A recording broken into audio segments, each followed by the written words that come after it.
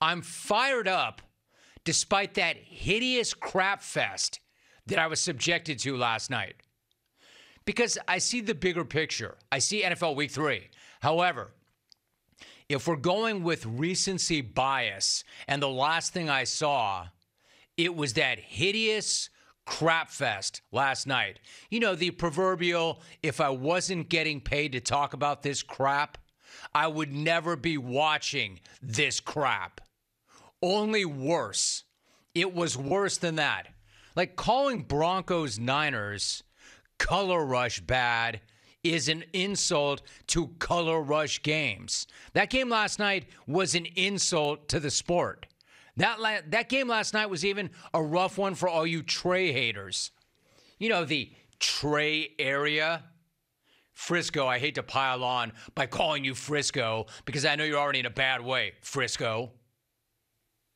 So I'll just call you the Trey area instead, Frisco. The Trey area, Frisco, spent the entire offseason debating between Lance and Jimmy G. Turns out that may have been a big waste of time. Not because Trey got hurt, but despite getting them to the Super Bowl, I'm not sure G is any more prepared for the big stage at this point than Lance was or wasn't. I mean, at least Trey Lance never pulled an Orlovsky. I'm talking about not the sneeze fart. I never thought that I'd reach a point in my career where I would say the word fart on the radio, even. Not even when I was in college radio did I do that. Yet here I am as a middle-aged dude on an internationally syndicated program, and it keeps coming up over and over and over again. Now, I'm not even talking about that. I'm talking, however, about the football equivalent of the sneeze fart. Jimmy G actually made stepping out of the back of the end zone look even worse than Orlovsky ever could, because Jimmy didn't just pull an Orlovsky, he combined it with a Wentz. He took a safety and he threw a pathetic jump ball for a pick six on the same play, a.k.a. one of the worst quarterback plays you will ever see. I mean, what a devastating play. You know, Orlovsky and Wentz were both like, yes, yes, yes. Orlovsky might be off the hook, but Wentz is not. And then you lose Trent Williams too.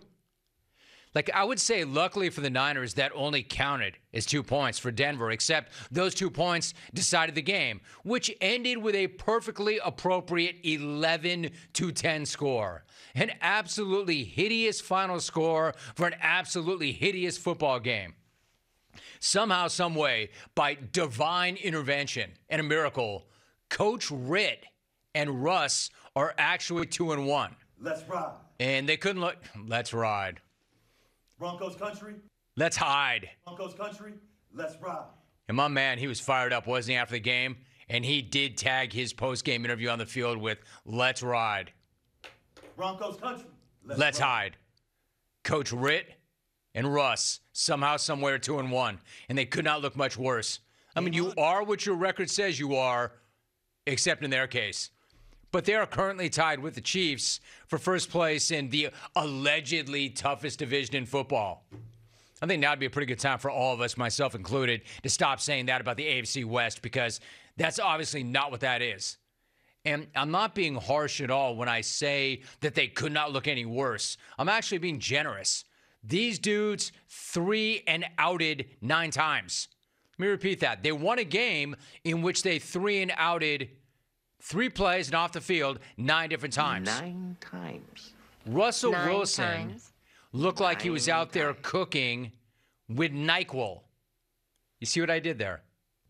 We had that take last week where there are a bunch of bum asses cooking food in NyQuil. Coach Ritt looked like the actual Ritt. Game on. Which tells you all you need to know. Yet they're 2-1. Now, they might be the worst 2-1 team I've ever seen, but they're 2-1. Then you got the Buffalo Bills. Transition. The Buffalo Bills might be the best 2-1 team I've ever seen, but what does that mean? Especially given how banged up they are. That said, I'm not taking anything at all away from those legends in South Florida. So why don't we move on to that game? Because that was a real football game between 2 real football teams. The only thing that Sunday Night Football and the Bills-Dolphins had in common was a hilarious safety, a.k.a. the butt punt. Truly one of the more bizarre plays you're ever going to see in that league. Somehow punting the ball straight off a blocker's ass and out of the back of the end zone was actually a decent development for the Dolphins. I have just never seen a butt punt before. Never. And neither has the cheetah himself. Next time he's going to catch it with his butt cheeks because he's got strong butt cheeks. I don't know what I like better. The cheetah busts out of Kansas City, goes to Miami, completely revamps that team and gives them life, or the fact that he's allowed to talk now. Where was all this when he was in KC? The cheetah is absolutely in fuego with his post-game comments this season. He's better after the game than he is during the game, and he's still like the most dangerous guy in the game. And he's third in the league in receiving yards right now, and I would still argue that he's better after the game than he is during the game. Except the butt punt did not end that game. In fact, he gave Buffalo one more drive and a potential look at a game-winning field goal. Brutal ending. Like, get up, get up, get up, spike the ball. 5, 4, 3, 2, 1. Come on! That's what I heard. That's what I saw. All I could think is they were trying to get to the line of scrimmage and they were rushing up, and Josh Allen was trying to get guys set. Was 5, 4, 3, 2, 1. Insert James. Come on! That jumped the weekend. There was no way James in Portland's manual buzzer was not going to jump the weekend. What a brutal ending. But not as brutal. And I got to admit, in watching the first couple of weeks, I thought Ken Dorsey, man, he seems kind of cerebral. He seems kind of calm. He actually seemed pretty calm.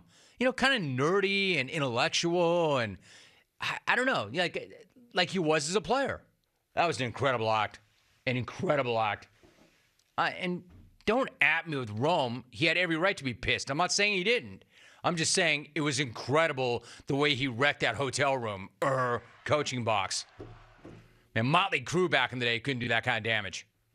And speaking of TB45, his big meeting of the GOATs was completely upstaged by the Finns and the Bills and pretty much everything else that happened yesterday because, let's admit it, Brady and Rodgers was pretty much a freaking snooze. Last night's 11-10 is one of the most revolting final scores ever. Maybe the most revolting final score ever, but 14-12 ain't a hell of a lot better. And Bucks-Packers was as butt ugly as that score. I mean, for the first 58 minutes of that game, the most thrilling thing that happened was TB45 scrambling and ambling for a first down and somehow not disintegrating into dust right there on the field right before our eyes. This dude went from GOAT and a Dodonis. He looks like a Dodonis. To a poor man's Kevin Bacon and the leader of an offense with absolutely no juice whatsoever. Now, I'm not saying that it's all his fault because it's not. He was missing a lot of his weapons. But the case in point, that horrifying zombie scramble is what counts for thrilling offense in Tampa these days. I turned to my son, Rogan Loam, and said, hey, pretty funny, Junior. Pretty funny, Junior, putting the game on in slow-mo for me. I didn't even know we could do that on our smart TV. You know, I'm old and all. I didn't know you can do stuff like that. I'm barely smart enough to figure out how to do that on my smartphone. Hey, but do me a favor, Rogan Loam. Stop jerking with the controls. I'm trying to get some work done here. To which he said was, I didn't do anything, Pop. I didn't do anything. I mean, damn. Kevin Bacon is all up in here. TB45 is all up in here speed walking like it was the combine all over again when he ran that 8 flat in the 40. But give the dude this. Give Bacon this. 6 degrees of Kevin Bacon. He did what he had to do, well, to his face and to that offense. And then finally on the last drive of the game, old man Brady got his creaky old bones all the way down the field. to finally score the first and only Tampa TD with 14 seconds left in the game, and now we're in business. And everybody who had Green Bay plus 1.5 had to be a little bit concerned. And he spent so much energy doing so, though, he immediately had a senior moment on the two-point conversion when he had a chance to tie that game. Even though James in Portland was on Twitter trying to drag the big head and eye into his love for OU, and that didn't work, I guarantee he was watching Tom Brady getting them lined up for a two-point conversion only to see them get flagged for a delay of game, and then thought to himself, that'd be a good place for a James in Portland manual buzzer. Come on! Brady has played like 100 years and still does not realize that it's easier to get 2 yards than it is 7. Kind of blows my mind. How can the greatest quarterback ever take a delay of game at home on a two-point conversion to tie? A lot of belief going on, dude. I get it. And you look like it. Not a great day for TB45.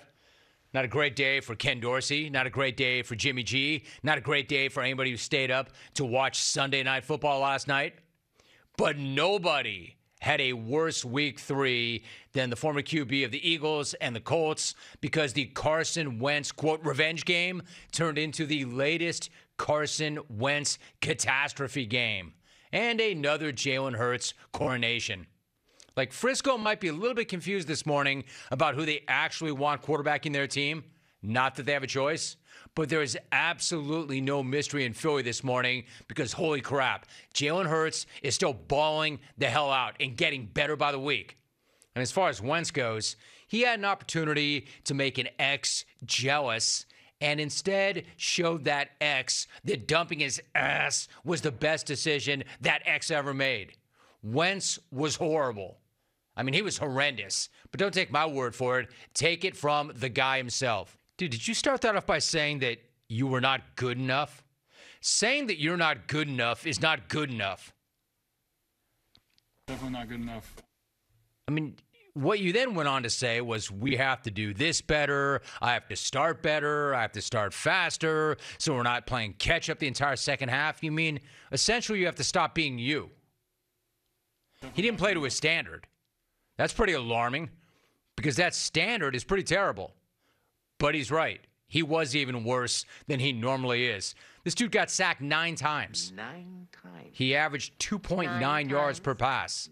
He fumbled twice. He lost it once.